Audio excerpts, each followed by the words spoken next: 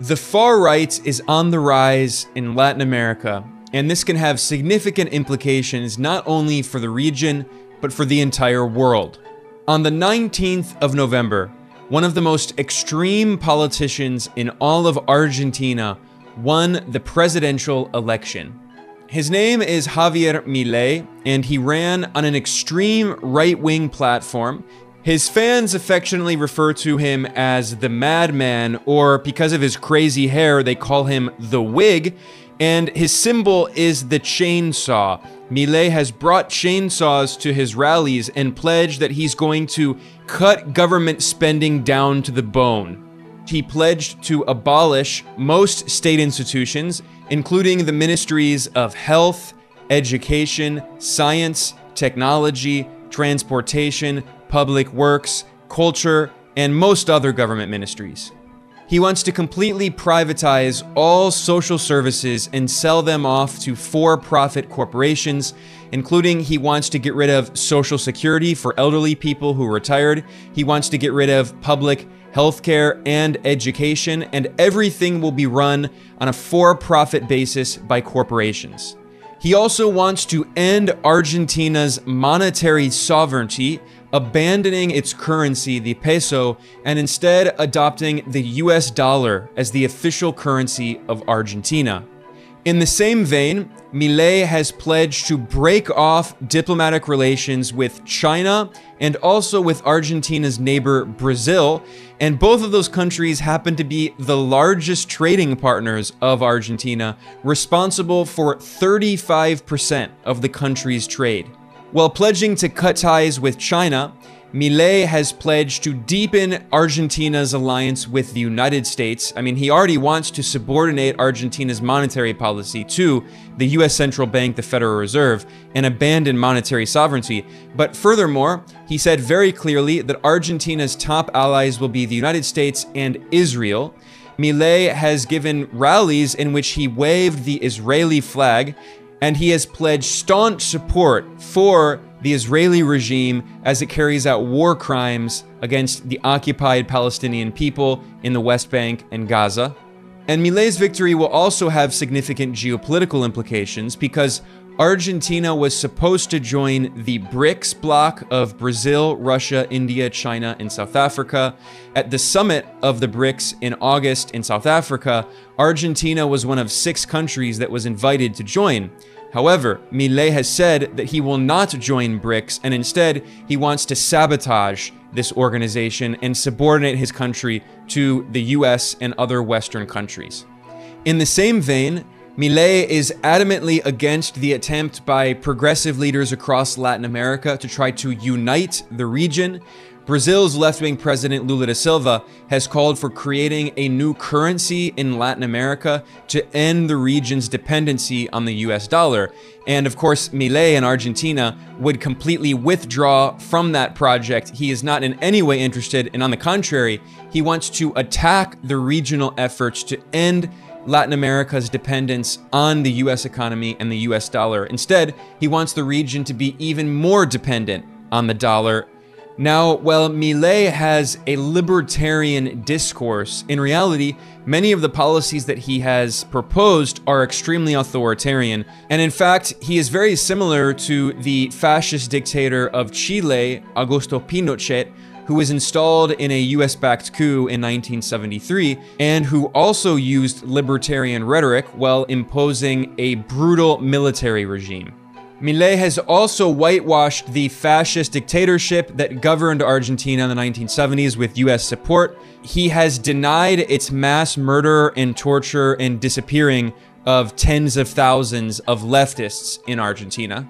Milei has pledged to militarize the country, to create private for-profit prisons, to make it easier for police to imprison people, and most hypocritically of all, the so-called libertarian pledged in his presidential platform that he will create a national surveillance system, creating a database to track citizens and installing surveillance cameras all across the country with facial recognition technology to track where people are going. It's clearly not very libertarian, but then you can also consider another hypocritical aspect, which is that the so-called libertarian has pledged that he's going to make abortion illegal in Argentina, and at the same time, while banning abortion, perhaps the most extreme, outrageous idea that Milei has proposed is the possibility of legalizing the sale of children. You heard that correctly. I'm not joking. The president-elect of Argentina, far-right extremist Javier Milei, proposed to create a so-called free market for adoptions, or a free market for babies, so pregnant women who don't want to give birth, but they can't get an abortion under his libertarian fascist regime. Instead, he says that they should sell their children on the free market to people who want to adopt children. This also complements Milei's other proposal, which he wants to create free markets for human organs. He wants to make it legal to buy and sell human organs because he's an extreme free market fundamentalist. And his solution to every problem in society is privatizing everything and selling them off to big corporations. And he claims that for-profit corporations will run everything efficiently and will solve all problems in society. It's replacing what he calls the so-called tyranny of the state and taxation, which he refers to as theft. He wants to replace that with privatized tyranny, giving complete control to big corporations and, once again, to the military and police, which he wants to strengthen and also build private prisons to put poor people in. Now, those are just his political proposals. There's also the fact that many people in Argentina consider him to be genuinely insane. He is mentally unstable.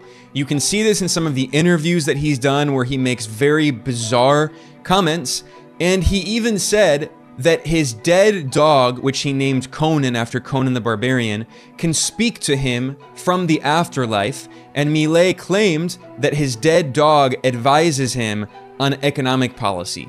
As if that weren't bizarre enough, Milei also paid $50,000 to clone that dog that died, Conan the zombie dog, and he made 5 clones from that same dog, and each of those cloned dogs he named after far-right free market fundamentalist economists. So the political situation in Argentina is extremely unstable. This is the 3rd largest country in Latin America, and again, it will have significant geopolitical consequences given that Milei has pledged to break relations with China and Brazil, to sabotage the BRICS, to sabotage Latin American attempts at regional integration, and to completely subordinate his country to the United States. Today I'm going to be explaining why and how such an extreme figure was able to win the election in Argentina, and I will provide a brief history of the economic crises in Argentina, because the reality is that this country has been suffering from severe economic problems. Inflation is at over 100%, and there are a lot of people who are frustrated, but this is not the first time in Argentina that the country has suffered from a severe economic crisis. For decades, Argentina has been trapped in an economic cycle of booms and busts, of military dictatorships and neoliberal leaders who come to power, who implement a series of policies that never solve the structural problems with the economy. Milei is not the first leader in Argentina who has proposed dollarizing the economy and claimed that it's a silver bullet that will solve all of the country's problems. Proposing that Argentina abolish its central bank and adopt the US dollar, as Milei does, is really just calling for the most extreme form of a peg possible. Because Argentina cannot print dollars, only the US can print dollars. So by getting rid of its monetary sovereignty, Argentina is taking a peg to the dollar at 1-to-1. And in previous decades, there have been numerous right-wing leaders who have tried basically the exact same policy by pegging the Argentine peso to the dollar. And every single time, it resulted in a collapse. It resulted in a significant devaluation of the currency and an end to the peg, and it resulted in significant unemployment. It resulted in a rise in poverty and inequality, and it only further exacerbated the chronic structural problems in the Argentine economy, which largely revolve around the fact that Argentina's economy is primarily based on the export of raw materials and agricultural products. It does not have a significant manufacturing base, which means that one, Argentina's economy is very dependent on the commodity supercycle, the booms and busts of the price of these products on the international market. And two, it means that Argentina is also very dependent on importing foreign capital goods and machine parts and technologies. It cannot produce those internally in the country because decades of neoliberal economic policies led Argentina to deindustrialize, to destroy its manufacturing base, and to become completely dependent on foreign imports and to become trapped in this cycle in which, once again, Argentina exports low value added products like raw materials and agricultural products and imports high value added capital goods and products and technologies. And that means that Argentina consistently needs more money to fund those imports, and it chronically takes on more and more debt.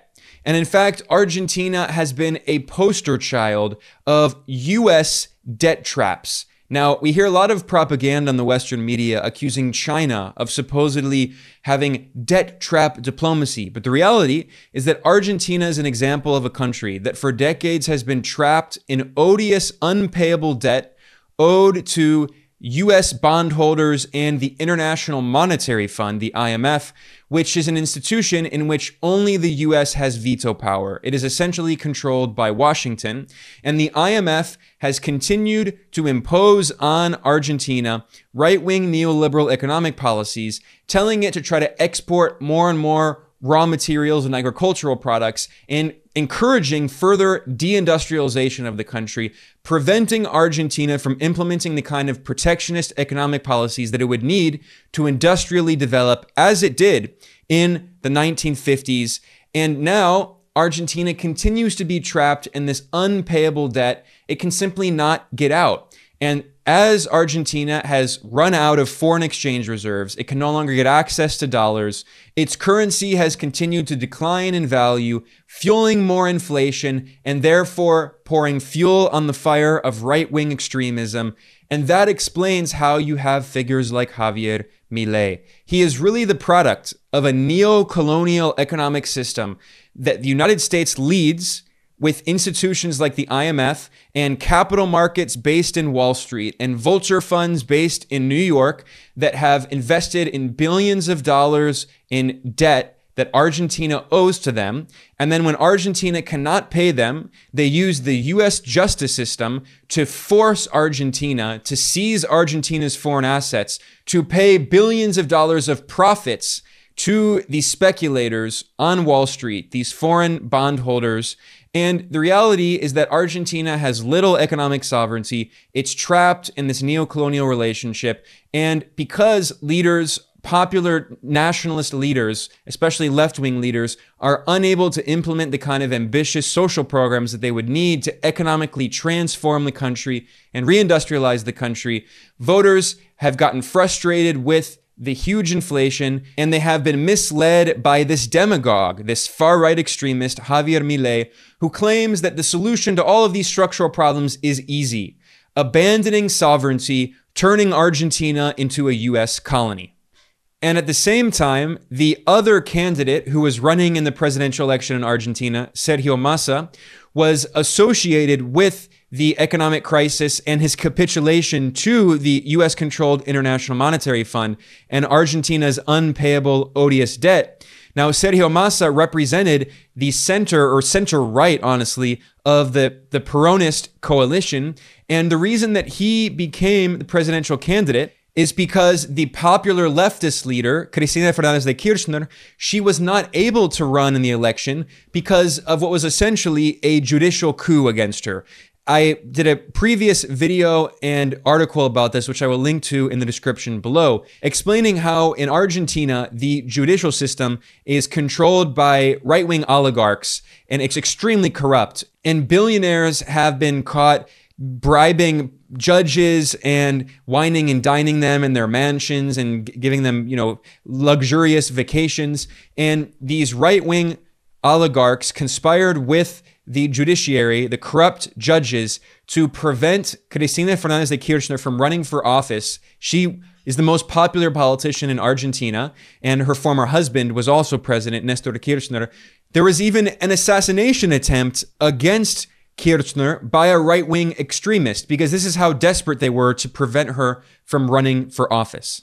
Kirchner had famously campaigned against the International Monetary Fund and its neo-colonial debt trap policies, and she made it clear that the debt that Argentina has is odious and is unpayable and should not be paid. She became famous in Argentina for defending her country's national sovereignty at the United Nations and criticizing the vulture funds on Wall Street who were profiting by buying up Argentine debt, Argentine bonds, and making huge profits. She said that these vulture funds were engaged in economic terrorism against her people. So therefore, there was a kind of judicial coup that prevented an actual left alternative, which meant that at the end of the day, the election was between a far-right extremist and a center-right neoliberal, Sergio Massa, who was associated with the exact same IMF neoliberal policies that trapped Argentina in this economic crisis in the first place. So given the fact that there was not really an alternative,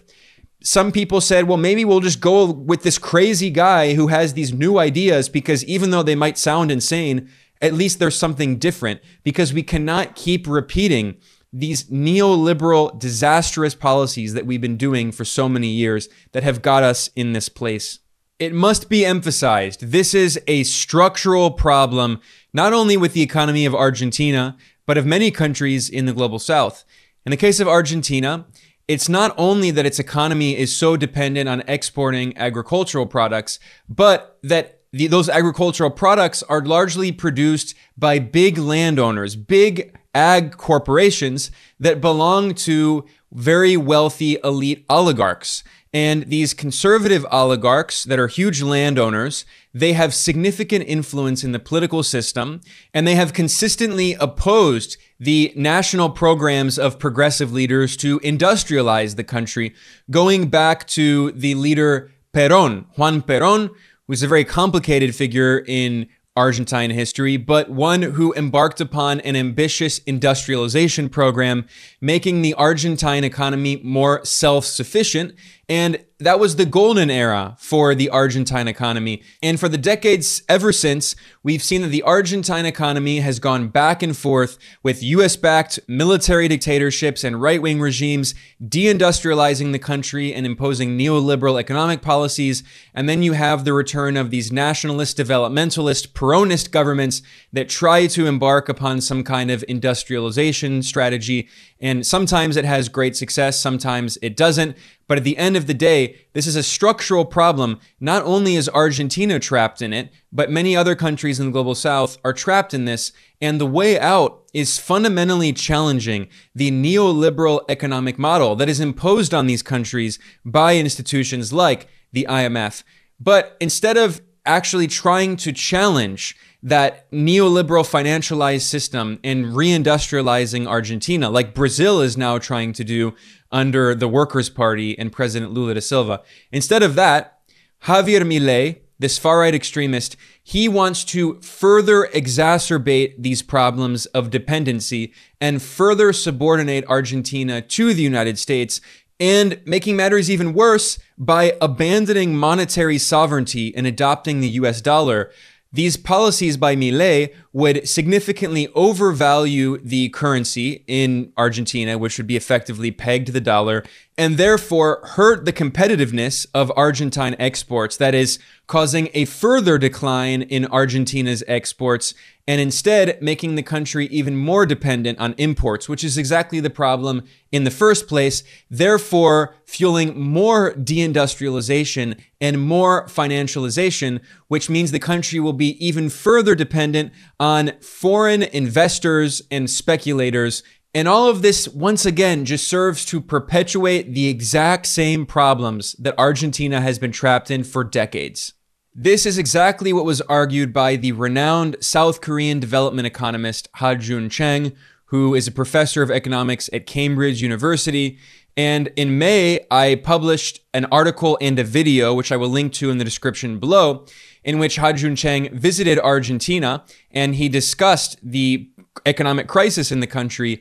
And he said that the so-called solution proposed by Milei to adopt the US dollar is insane. That's the term he used. And he said it would turn Argentina into a US colony. So what do you think? I mean, obviously these days in Argentina, there's a lot of talk about dollarization, right? It's like, it's the magical solution that is going to solve all of our problems. We just dollarize the economy and that's the end of it. What do you think when you hear that? Well, I think if you want to adopt dollar as your official currency, you should apply to become a colony of the United States of America. Yeah? Because that's what it makes you, yeah? Because this means that your macroeconomic policies will be written in Washington, D.C. Yeah? Now, in a big country like the United States, actually, when the macroeconomic policies are made in Washington, D.C., there will be states elsewhere in the U.S. that suffer because, the federal government might be tightening the economy because in general there's inflation, but then in some regions there might already be recession and then they'll be in big trouble. Yeah? So in effect, the single country, what you do is you make transfers to these regions suffering from recession, and most importantly, people in those regions in the economic recession can move elsewhere to take up jobs in the areas that are doing well. Yeah. So the fiscal union and labor market integration are the necessary conditions for this to make the currency union viable. And the reason why the Eurozone had such crisis was because they didn't do this enough. Labor market is integrated, but there's a language barrier and so on, so it's not perfect. There's no fiscal union, so that they cannot make a transfer to the poor regions. So this is why they had such trouble. Now, Argentina unilaterally accepting US dollar as a currency is insane because you don't have a labor market integration. You don't have a fiscal transfer. It's not as if the Americans are going to say, you cute guy, Argentina, now you want to use dollar as your currency. We'll accept more immigrants from you. We'll give you some money. It's never going to happen. No, this is the worst idea. Now, Milei has proposed many crazy ideas, but one of the most outrageous among them is his pledge to break off ties with both China and Brazil, considering that these countries are Argentina's two largest trading partners. And even the mainstream media in Argentina have been very worried about this and have published articles noting that in some provinces in Argentina, 5 provinces, 90% of all exports go to China.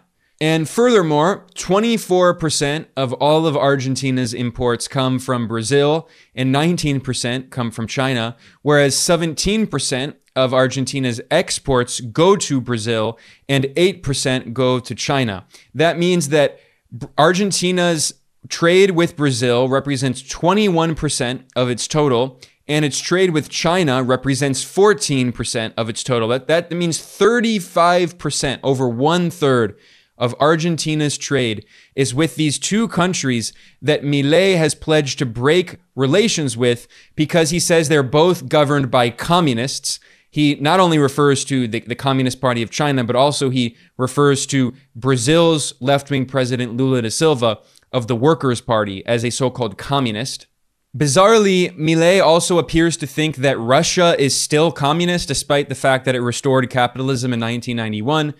In an interview this September with the far-right U.S. media host, formerly of Fox News, Tucker Carlson, Milei said that he will not do business with China, Russia, and Brazil because they are communists. This is the exact quote that he told Tucker Carlson. Not only am I not going to do business with China, I'm not going to do business with any communist. The communists don't go there. The Chinese don't go there. Putin doesn't go there. Lula doesn't go there. Instead, Milei said in an interview, quote, Our geopolitical alignment is with the United States and Israel. We are not going to align with communists. And he was referring to the BRICS as communists. So making it as clear as possible, Argentina will be subordinated to the US and will be closely allied with Israel.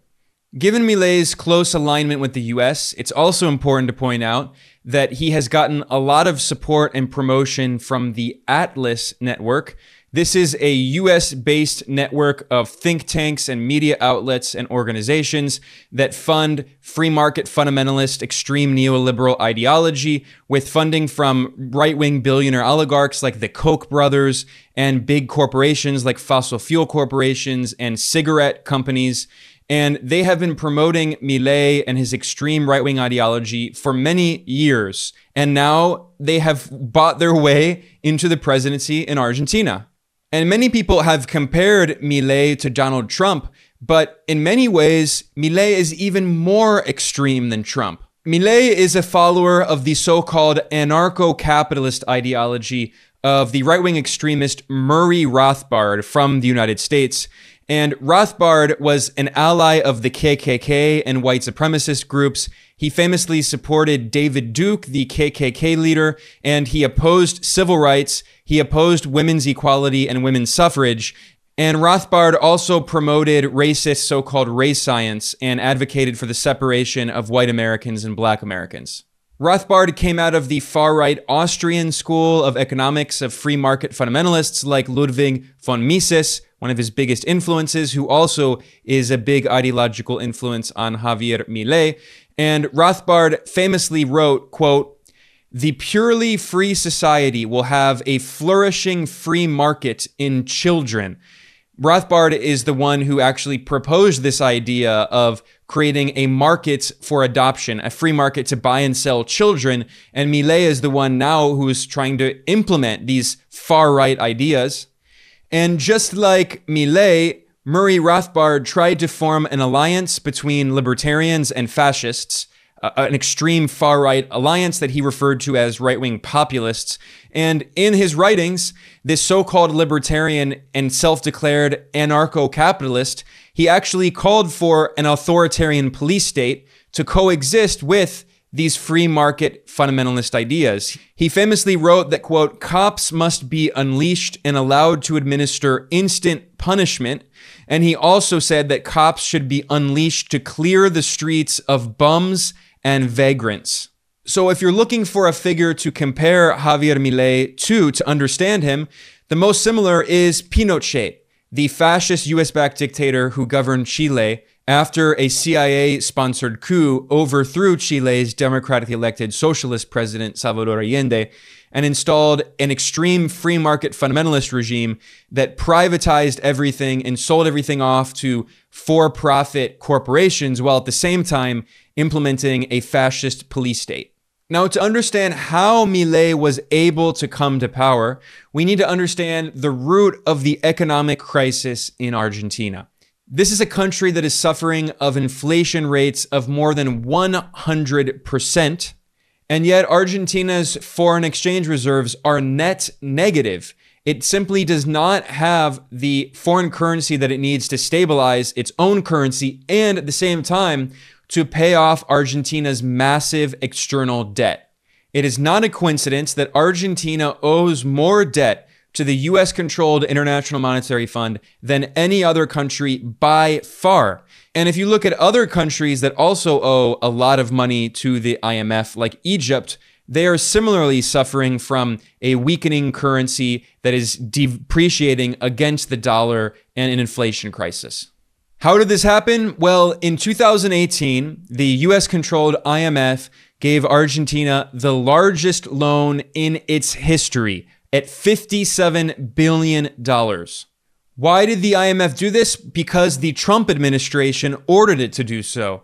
And this was revealed by Donald Trump's top Latin American official, Mauricio Claver, who was the US representative at the International Monetary Fund.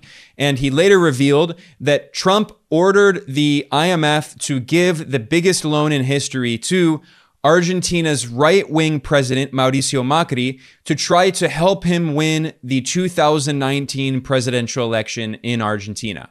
In the lead up to that election, there were many economic problems in Argentina, and Macri had implemented many of the right-wing neoliberal economic policies that Milei is now once again calling to impose, and there was still significant inflation. So the Trump administration told the IMF to give this massive loan to Macri to try to stabilize the currency, to try to prevent inflation going into the 2019 elections as a form of election meddling to try to help this right-wing leader win the election. A significant reason that Trump did that is because the US in 2019 also launched its coup attempt against Venezuela's leftist president, Nicolas Maduro, and Trump was relying on Argentina, and which was governed by the right-wing leader Macri, and also on other right-wing leaders in the region to join the US in this coup attempt against Venezuela.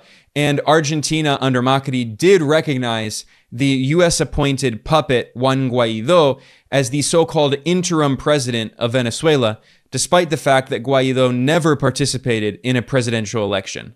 Now, normally when the IMF gives a loan to a country, it imposes conditions and forces them to implement neoliberal economic policies, right-wing policies like privatizing state assets, cutting social services, cutting subsidies, reducing wages. And Macri was actually already doing all of those policies. And at the same time, the current account deficit in Argentina was increasing in the years that Macri governed from 2015 to 2019. That means that Argentina was importing more and more than it was exporting, and that weakened Argentina's currency, the peso, against the currency used to buy those imports, which is largely the US dollar. Now, Macri lost those elections, and instead in 2019, the people of Argentina voted for the centrist president, Alberto Fernández. And he was a very incompetent leader and basically had no economic program. He did tell the IMF that he refused to pay this debt because it was completely illegitimate. It was odious debt taken on for political reasons by the right wing, and essentially they were trapping the country in unpayable debt. So yes, Alberto Fernández was very unpopular in Argentina and was an incompetent president, but he was also left with a basically impossible situation with this unpayable debt. So Fernández sat down with the IMF repeatedly and tried to negotiate a way out of this debt, and it didn't really go anywhere. Argentina did manage under the Fernández government to increase its current account from a deficit under Macri to a surplus. That means that Argentina was exporting more than it was importing, at least in 2020 and 2021. But in the aftermath of the pandemic, and especially with the proxy war in Ukraine, and with the rise in oil prices and inflation crisis internationally, because of course Argentina was not the only country with an inflation crisis, although Argentina's inflation was much worse, there was this cascade of events, along with the US Central Bank, the Federal Reserve, raising interest rates, which increased the value of the dollar against other currencies, which made it even more difficult for countries like Argentina to pay off their dollar-denominated debt. All of those factors together resulted in a severe crisis in Argentina, and by 2022, the current account was back in a deficit. And Argentina was hemorrhaging money in its foreign exchange reserves. It was very difficult to service its external debt. And what happened is actually China stepped in and started, the Chinese central bank, the People's Bank of China, started giving yuan loans to the Argentine central bank in order to pay off its debt to the IMF. And what that means is that Argentina's foreign exchange reserves became net negative. They simply do not have the dollars needed to service all of their external debt, and that continued to fuel this horrific inflation crisis.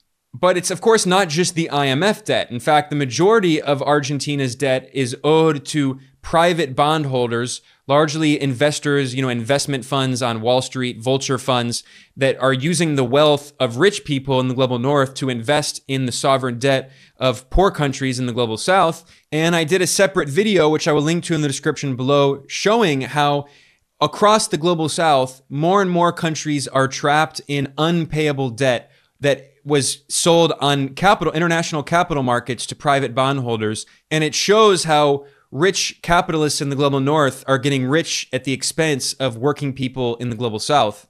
But it's very important to stress that in the case of Argentina, the vast majority of that debt is denominated in US dollars. That's what separates Argentina from countries like Japan, for instance, which have significantly more debt as a percentage of GDP, but Japan's debt is largely denominated in its own currency, the yen, or for instance, US national debt is denominated in US dollars, which the US can print to pay off. Argentina cannot print dollars to pay off that debt, which is why it chronically has these inflation crises as its own currency is depreciating against the currency that it needs, the dollar, in order to pay off that foreign debt. And then the fact that the IMF has given these unpayable loans to Argentina, and that the Argentine government said that it does not want to pay that debt and wants to restructure it, that made the situation even worse, because that uncertainty made it even more difficult for Argentina to sell its debt in international capital markets, because in this neoliberal era, that's what countries in the global south are told to do, is to borrow from foreign investors who are only interested in making a profit. So in order to make up for the decrease in demand, that means that the interest rates on Argentine bonds in these capital markets have skyrocketed, so it becomes even more expensive for Argentina to service its foreign debt, and it becomes even more expensive for Argentina to borrow more debt.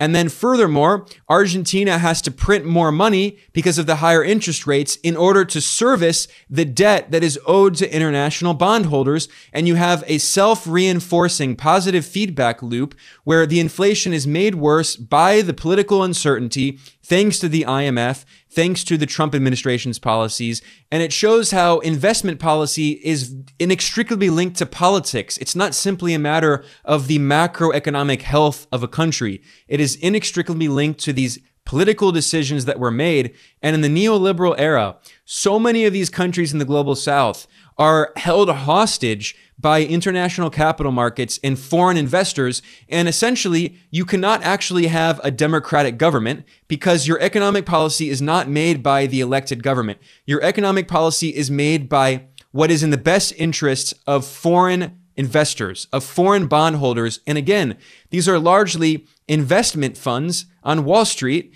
and in other Western financial capitals like in London, and they're investing the wealth of rich capitalists who are profiting from the debt of the global south.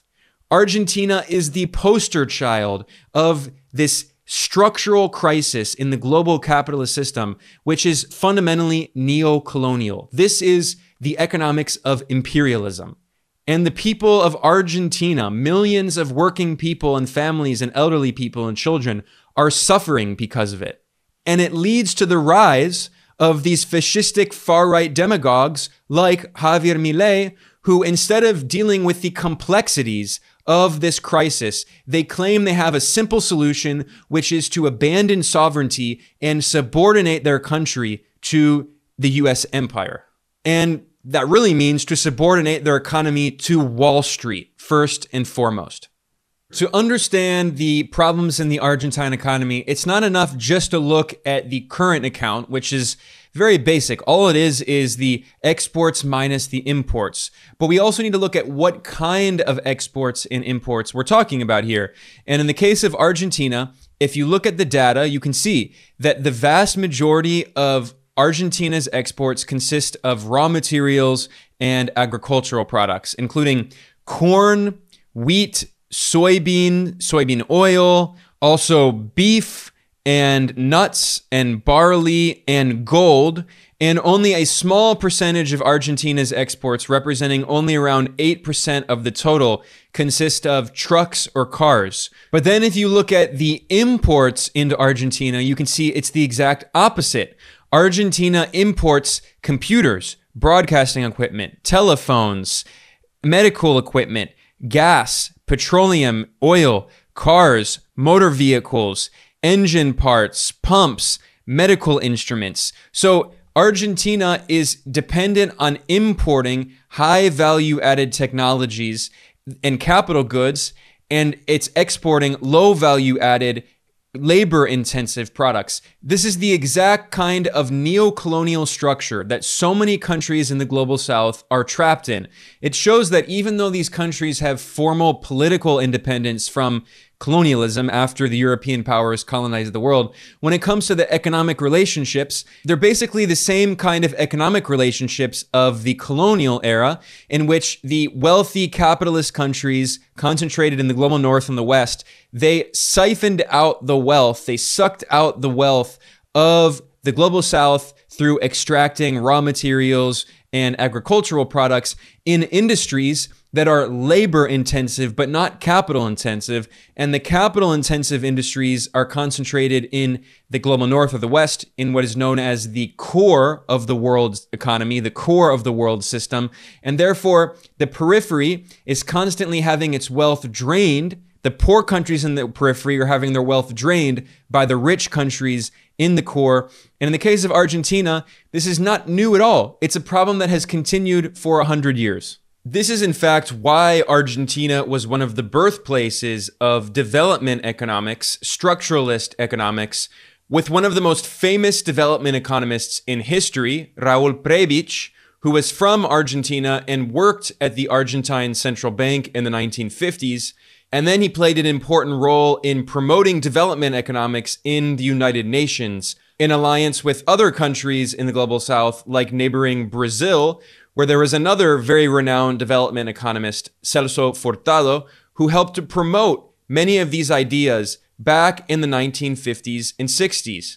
They were emphasizing the importance of countries in Latin America and other parts of the periphery in industrializing their economies and becoming more economically self-sufficient. Argentina and also Brazil had significantly more manufacturing capacity then than they do today. In fact, their economies are now more reliant on agricultural exports and exporting raw materials. And why is that? It's because of the rise of neoliberalism in the late 1970s and really up to today, this hegemonic free market fundamentalist ideology that is represented, really the peak of it, the end of neoliberalism, by these far-right extremist figures like Javier Milei, because that's the logical conclusion of neoliberal fundamentalist ideology, which is fundamentally about financialization and deindustrialization and essentially taking away the sovereignty of countries in the global south by not only making them so reliant on importing capital goods and machine parts and high value added capital intensive products from the imperial core, but furthermore, by making these countries entirely reliant on foreign investments. And this is the neoliberal ideology that has been imposed through the Washington Consensus in institutions like the IMF and the World Bank. And an army of neoclassical economists who work in those institutions and who teach in universities and are top officials in governments, they constantly tell countries that the way that you should develop is simply exporting. You should always have export-led growth, and you should have foreign investments. And what that means is that in many cases, these countries do not engage in the kind of protectionist and import substitution industrial policies that they actually need to realistically develop their own national industry and defend their sovereignty. Now, I mentioned earlier the economist Ha-joon Chang, the well-known South Korean development economist, and he has shown in his work, especially in his very important book, Kicking Away the Ladder, he showed that all of the wealthy advanced economies, which tend to be the colonial economies that also got rich through colonialism, but also countries like, for instance, South Korea and Japan, they did not simply get rich by just exporting raw materials. No, they implemented state-led development policies, including significant protectionism. Western countries had, for decades, very high tariffs, including the United States. And in the US, this was known as the American model or the American school of economics that was promoted by people like Alexander Hamilton. They understood that the government had to provide significant support and protectionism and subsidies for infant industries to help build them up until they were competitive enough. And then when they were competitive internationally, the government could slowly lift the support for those industries. This is how all of these countries developed and got wealthy. Not only the Western colonial powers, but also Japan and South Korea. Using state-led developmentalist policies like window guidance, for instance, in which the Japanese central bank essentially told the banks which industries to give cheap loans to help to develop the technology sector, which is exactly how Japan became rich. And China certainly did not get rich by simply exporting agricultural products. China became the world's largest economy when it's measured at purchasing power parity by massive industrialization, by producing everything. That's how China lifted itself out of poverty, not by listening to the International Monetary Fund and the Washington Consensus that told it to simply privatize everything and export raw materials and agricultural products. But China was only able to do that because of state control of the banking sector. The banks are publicly owned by the state. It's socialism. And China used those state banks to provide cheap loans to industry in order to industrialize the country based on what their own national interests were, not based on what foreign investors want, not simply to enrich foreign creditors who are not interested in developing China or Argentina or any other country. They simply want to profit from buying sovereign debt like bonds. They're not interested in actually seeing industry develop. Japan and the Western countries, they did not get wealthy by exporting raw materials and agricultural products. And yet, their economists, their neoliberal economists, and institutions like the IMF and the World Bank, they constantly tell countries like Argentina to continue with this model that has never resulted in success, and instead, for 100 years, has shown how it has simply trapped countries in this cycle of dependency where anytime, again, with the commodity super cycle, when the price of agricultural products and other commodities goes up, you have a boom. And then when the price of these commodities goes down, you have a bust, you have a crash, you have a crisis. The current inflation crisis in Argentina is by no means the first time in the country's history that we've seen these problems. It's a structural problem. In the 1970s, there was another horrible inflation crisis. In 1976, the inflation rate was 438%. And then there was severe inflation of well over 100% for several years throughout the 1970s. This is under a US-backed right-wing military dictatorship, which is not in any way socialist. I mean, they're implementing the same kind of neoliberal policies that we're talking about. And then in the 1980s, in 1984, you had 600% inflation. And in 1985 as well. And in 1986, inflation went down to 77%, which to them, it looked like a miracle. That looked like great. I mean, this is the kind of inflation we're talking about today. But then if you actually go forward a few years, you had 3,000% inflation in 1989. 3,000%, and then a severe devaluation. So yes, the inflation crisis today is very severe. It's quite bad, at over 100%. But when you look at it in the context of Argentine history, and you look at a graph of data from the World Bank and the 3,000% inflation in 1989, you can see that this is not simply an isolated problem. And Javier Milei claiming that the solution to everything is dollarization is completely absurd. Over at our website, geopoliticaleconomy.com, we published an article by the Argentine writer Esteban Almirón that looks into this history. It's titled, How Argentina Has Been Trapped in Neocolonial Debt for 200 Years. It is a deep historical dive with so much great information. I will link to that in the description below. One of the things that Esteban Almirón discusses is the previous precedent of some of these schemes that are so similar to Milei's proposed scheme today. In the late 1970s, Argentina's far-right US-backed military dictator, Jorge Rafael Videla, appointed as his top economic official a neoliberal economist who was trained in the West named José Alfredo Martínez de Hoz. Martínez de Hoz was from a very wealthy family of conservative landlords in Argentina, and he was the CEO of several companies, and he was friends of billionaires in the US like David Rockefeller.